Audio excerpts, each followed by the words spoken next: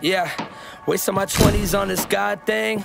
That's what they tell me, like they want to make my mind change. What is up, everybody, and welcome back to Tea Time's Kitchen. As you guys can see, Yeezy Mafia did put on Instagram photos of the Yeezy B-ball basketball shoe. They said Yeezy season, whatever it was.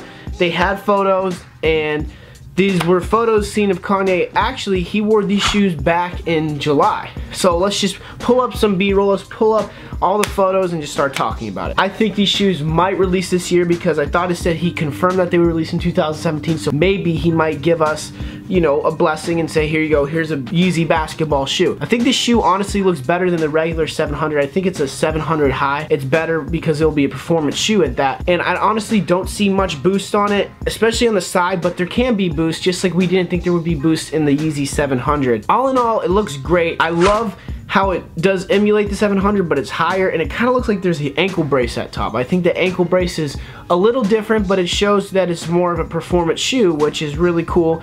And one cool thing about it, I just love, it looks like this blue suede on the side, that navy blue with the gray hit, and then you have the gum on it. That just looks great. The laces, I don't know how I really feel about it, but you know, it gives it a pop, and that's always a good thing. So with that being said, hopefully this shoe is a good performance-based shoe, because if it isn't, then what are you doing, Kanye? But I don't think Kanye would be wearing a basketball shoe, playing basketball in something that's not good for performance. I think that's a cool thing.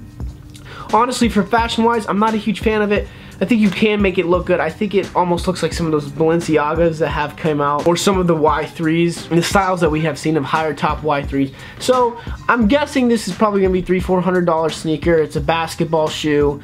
I honestly am kind of curious to see how it will feel, how it will perform on court. I honestly do think Adidas will actually have good added technology inside the shoe. I think it will be a good performance shoe. But for the people in the upcoming fashion world, I think it's a good fashion shoe for them. Me, not so much. So down below, I want to know your opinions on it. Do you think these are going to release in 2017? I think that there might be a chance.